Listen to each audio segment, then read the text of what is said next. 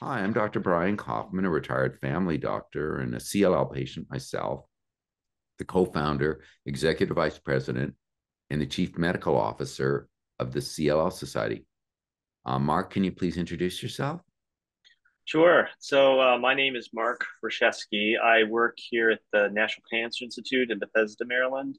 And I work in the Lymphoid Malignancies Branch, which is to say that I'm a clinician, I'm the clinical director, and we run a suite of clinical trials that test novel agents in patients with a variety of lymphomas, including in some cases CLL.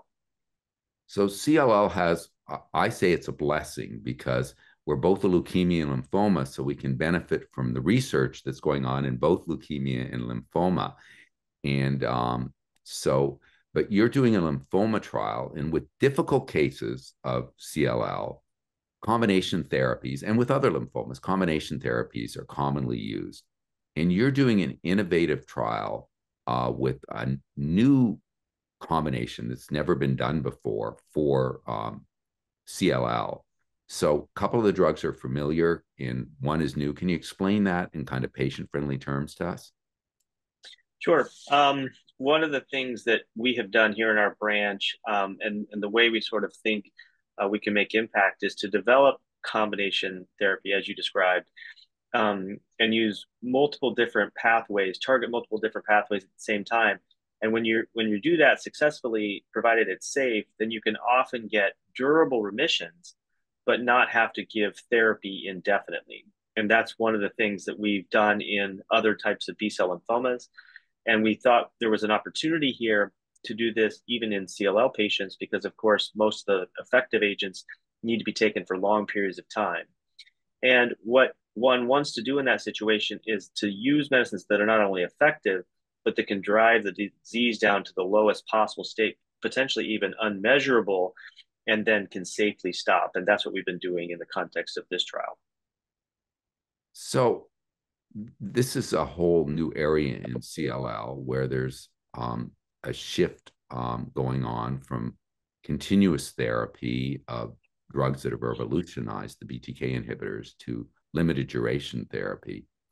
In order for that to work, you've got to have very effective drugs that work quickly and get to deep levels.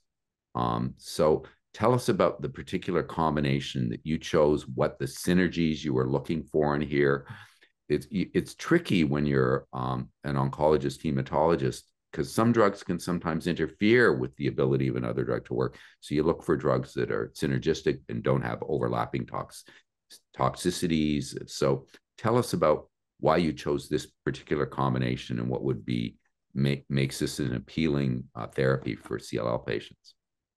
Sure. So the rationale here actually starts from the most novel agent, which is this magrolimab medicine. So this is a medicine that's not yet approved for any cancer, but there's actually a rationale for which it can work across a number of different cancers. It is a normal pathway that is important checkpoint for the innate or the normal immune system. So we've seen these types of immunotherapies become very effective in solid tumors when they block the adaptive immune system, when they block the checkpoints in T cells.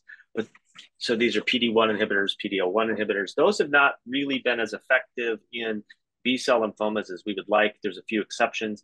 So this is an opportunity to block the checkpoint on the innate immune system. And what that means is the pathway is Find out known. the difference between the adaptive and innate immune system. Right. So the innate immune system doesn't need to see the invader before it knows how to kill it.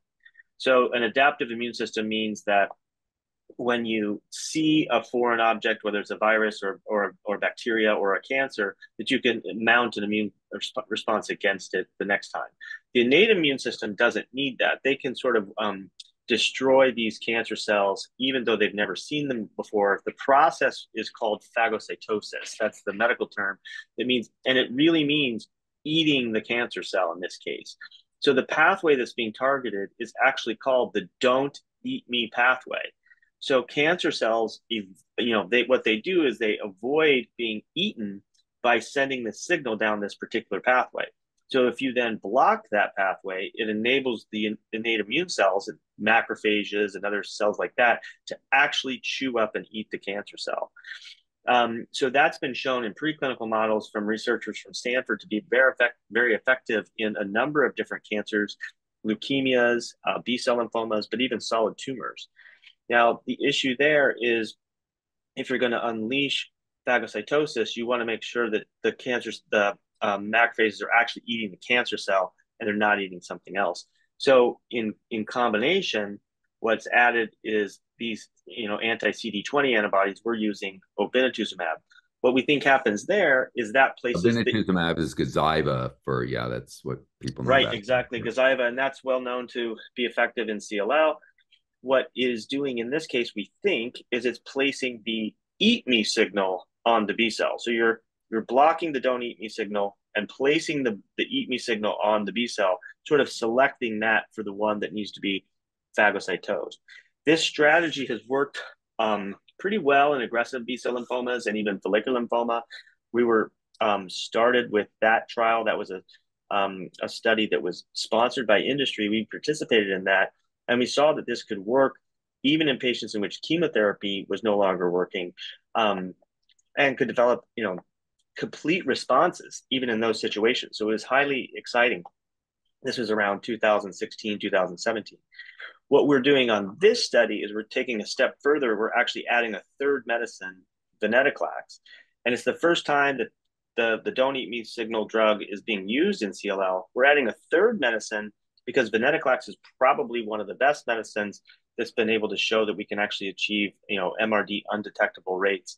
And so that's the strategy here, is to use these three medicines in combination. We're working out the safety. Early results suggest that it's very, very safe.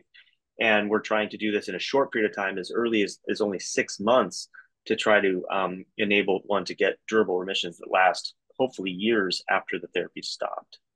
Wow, that's amazing. That's really amazing. If we can do that in 6 months, that would be revolutionary. I do have a couple questions. Sure. There's been disappointment in the overall in immune therapies in CLL because we have a cancer of the immune system, and not only are our B cells corrupted, it seems our T cells have this fatigued, exhausted profile. And is that an issue? I mean, it sounds like this works a little bit differently, but that would concern me theoretically about energy. The lack of energy means like lack of response to the immune stimulation that we see in CLL. Right. So we know that CLL, we've known for a long time that CLL is associated with this, exhausted T cells or ineffective T cells. And that might be one of the reasons why, blocking their, the checkpoint isn't enough. They may just not be functional even once the block is relieved.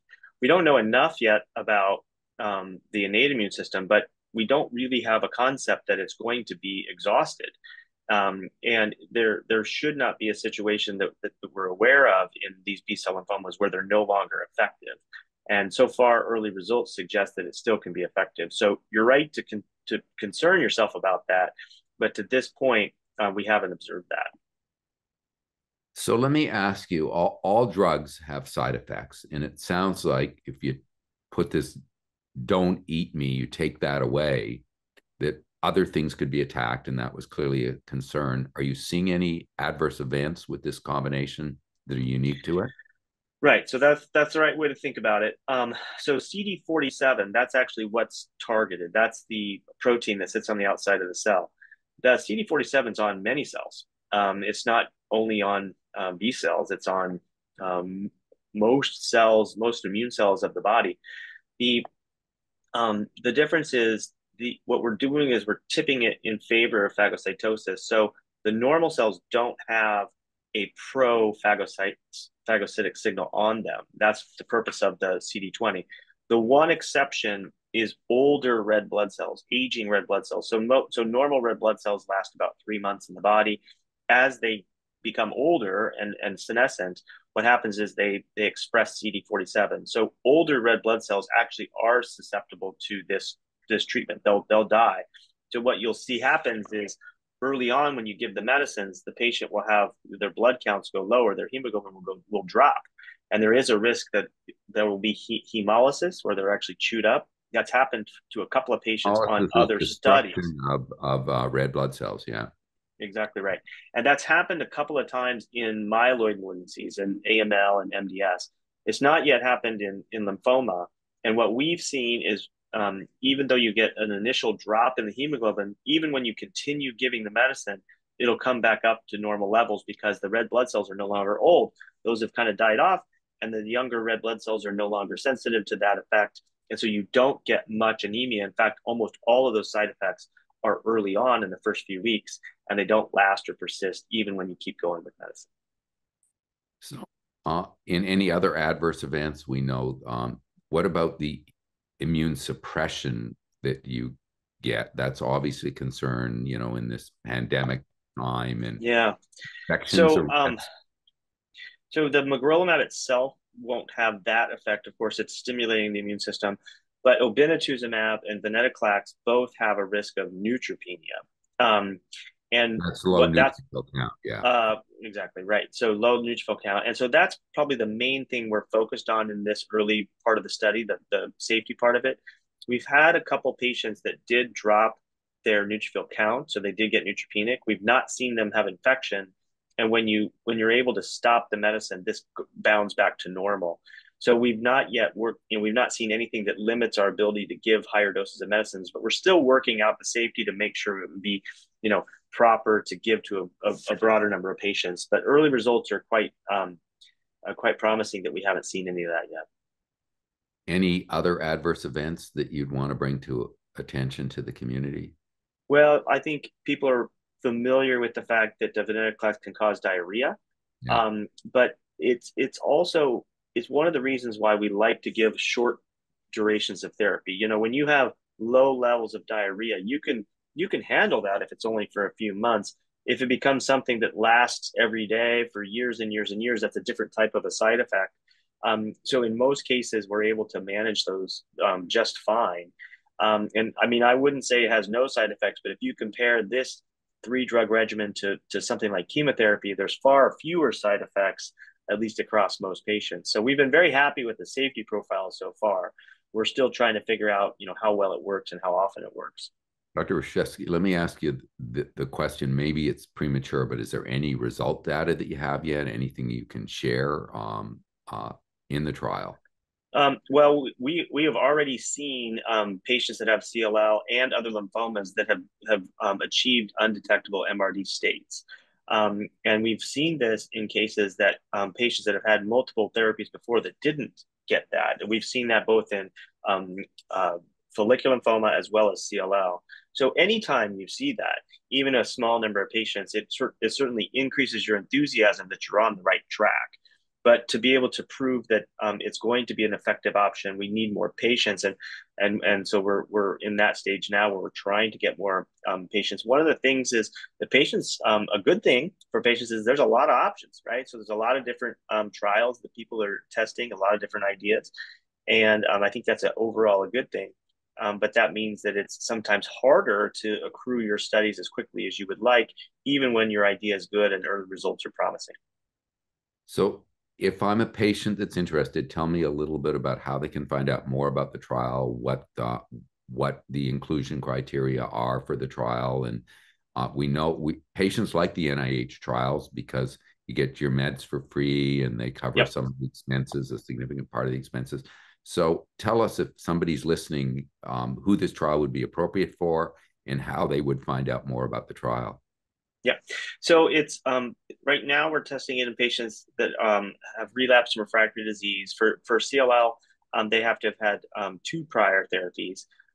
We aren't testing it earlier, and in most cases, we would probably recommend that they've had a BTK inhibitor before they go on this study. That's one of the exclusion criterias. But it includes venetoclax, so there's not a need to have had venetoclax therapy prior. Of course, like you say, the NIH will cover not only all visits, but even the first visit here to screen to make sure one is eligible. We wrote this trial ourselves. It's not an industry-sponsored study, and when we write them, we try to make our inclusion criteria as broad as possible. Recognizing that Patients that need clinical trials oftentimes have other things that are bothering them that make it difficult. So they are quite broad. You can look at them on clinicaltrials.gov, or patients can contact me directly. Sometimes that helps have a conversation ahead of time to see if it's worth the trouble to even see if one wants to come to NIH, and we can review the records or just have a discussion. But that's certainly how we typically get patients interested in these trials. Well, I'll make sure I put up a link on the website Mm-hmm. in contact information if people want to find out more about the trial. The trial has a nice acronym. You want to share the Yeah. acronym trial? Yeah, so it is kind of interesting. So it's called Venom, and it's an acronym. So Ven, of course, is the first three letters of Venetoclax, and then O is the Obinutuzumab or Gazyva, and then M is the Magrolimab. That's the newer medicine, the anti-CD47 antibody. So we call it Venom. That helps us understand what we're talking about with trials, and gives people a nice image of what it is we're doing. We're poisoning these cancer cells to some degree, I guess. Any final words or anything you want to say to the CLL community or the broader lymphoma community? Well, I do think there are a number of combination therapies out there that one considers. But just to reiterate what I said at the beginning, one of the things we've done, and we've seen this work in other lymphomas, is when you have these combinations, when they're safe, you can give them, even though it's three medicines, when you give it for short periods of time, we have seen that results in durable remissions. And that's a strategy that we have championed over the last, probably 8 or 10 years. So when they work, they really do. Almost like we think of how chemotherapy combinations were put together. And that's the new world that we're in. So I think the CLL community will see more trials like this, that, as you stated, that are testing shorter durations of therapy. And ultimately will be compared to single agents that go for long periods of time, and we just don't know the answer about what's more effective. Most patients we talk to prefer shorter durations of therapy if there's no evidence of one being better than the Yeah, I think that's absolutely true. That's what our surveys have shown. Dr. Roschewski, I've learned a lot from this, really a lot from this. This is very exciting, and I look forward to more updates from you as the trial data evolves, and we'll make sure we get up on the website with a link to clinicaltrials.gov.